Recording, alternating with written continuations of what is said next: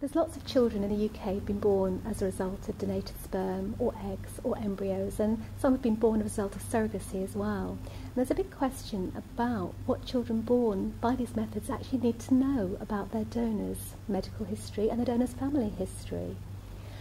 It's also quite interesting that quite a few of these children don't actually get to know that the donor conceived in the first place.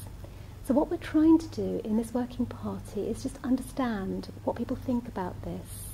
We want to understand whether it should be the family that makes the decision about what the child knows, or whether it should be a broader, maybe the state has something to say about this as well. So what we're really wanting to do is to get information and evidence by people who have been impacted by donor conception, whether as children, as families, or as donors, to work out what people think.